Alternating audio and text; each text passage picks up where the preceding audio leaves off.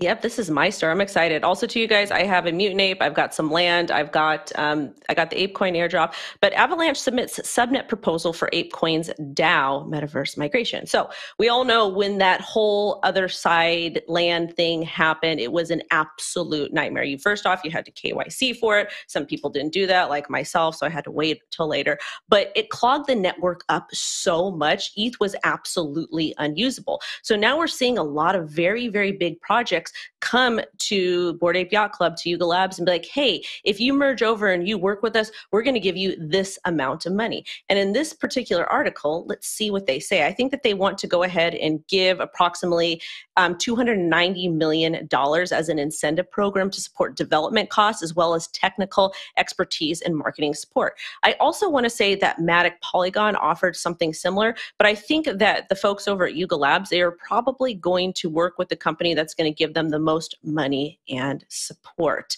Jen, do you want to take this now? Or Zach? I'll go super quickly, and then Zach. Okay, no, Zach, go. You seem really excited. I just want to fact check. I just want to fact check us before the people arguing for decentralization theater get really mad at us. So Yuga Labs is not in charge of making this decision. Yuga Labs says, "Hey, DAO, we strongly encourage you to think about migrating chains so that the future of this project we strongly can encourage scale." you. So that I'm was just the going key to word. say that. I'm just going to say that because you don't want to say that Yuga Labs is doing this, Wendy. You'll get some monkeys on your back. You know what? I like to cut through the BS, though. I got to cut through it. I know you do, but believe me, I fought this fight. You have to say it precisely here, okay? ApeCoin DAO is the one who is making this decision, not Yuga Labs. They got nothing to do with it. They have encouraged publicly that ApeCoin DAO should be considering this. It is ApeCoin DAO. All right. So Zach, at what point in your journalism career did you think you'd come to this conversation? But let's face the facts here. When we're it's a lot. When we're talking about DAOs, well, I guess we have to save. I should actually have you guys on my show and we can argue this because we're talking about DAOs. Are DAOs really fair? Is the community really in charge? That's a great question. That's a great question for another day. That is a great question. I think if you looked into a lot.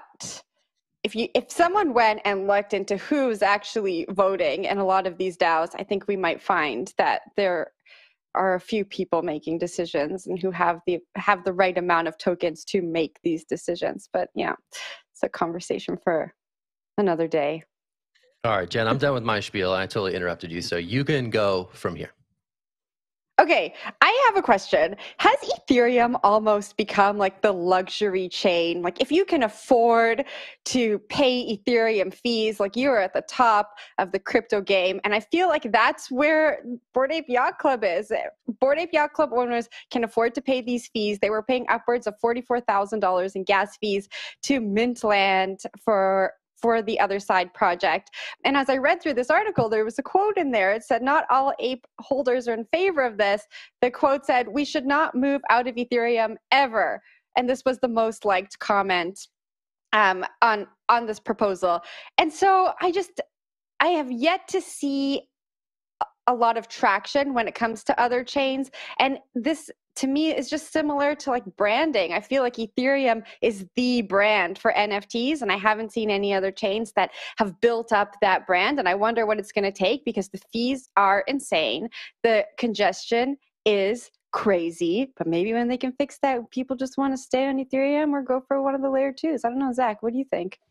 I think it's a great point. I think it's like practicality versus prestige, right? You know, some of these chains are just like inarguably faster and cheaper to get things done, but they don't come with sort of the cachet that the Ethereum mainnet does. And the advantages of the Ethereum mainnet, again, being where the party is, where the people are. So it is a conversation that I think is going to unfold. You know, Avalanche is not the only suitor in this instance. The builders of the Flow blockchain, Dapper Labs, have also been in touch with members of this project, asking them maybe to consider this network instead.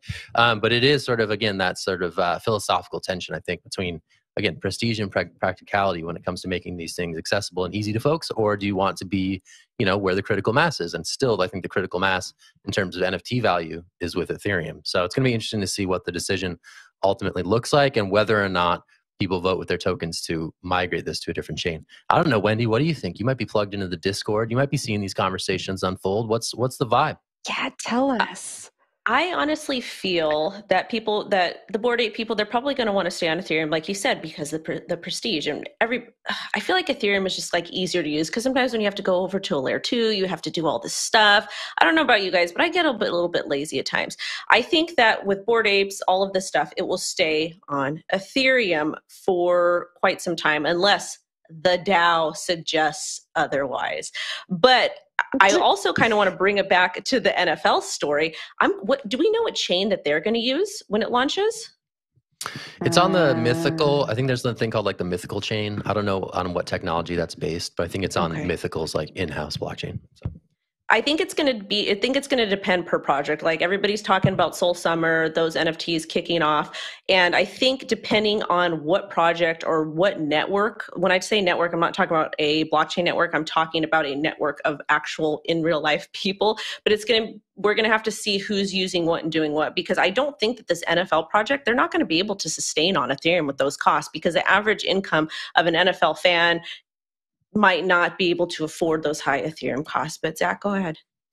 Yeah, it's the thing that we saw, I guess it was earlier this week, with GameStop launching on Loopring, right? That's an Ethereum scaling solution that makes those transactions much more manageable for, smaller token holders. So I think there is a big time awareness of the fact that for a lot of folks, the fees on Ethereum are prohibitive, right? If you didn't get in early on ETH and your cost basis for what you're spending in ETH terms on each transaction adds up to quite a bit, there needs to be sort of another room, another field for folks to play in. And I think that's what these projects are all trying to entertain.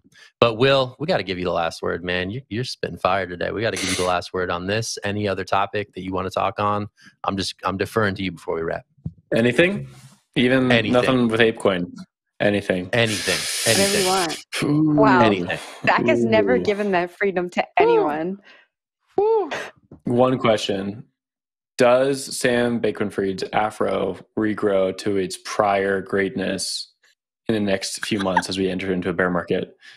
Its prior Afro was great. It was great. Bear market Afro, 2018, 2020. But now Sam, like, it's not doing great. Like, we need to get some more conditioner in there. What do you think? Think it gets better? Do we do a vote? Maybe he thinks it gets better. I think it gets better. There's more time, maybe, to more conditioning, the grooming, More sleeping. beanbag time. I know, but I mean, with all this politics now, it could get worse. It could be short because he's going to be running for president. I just bring that up because we talked about the beginning of the show. It's a bit on my mind, so I don't know. I think it's great. I think that I'm glad that was good. That was good. We're going to start tracking this, and we can do regular updates to just track its growth. So that's good stuff.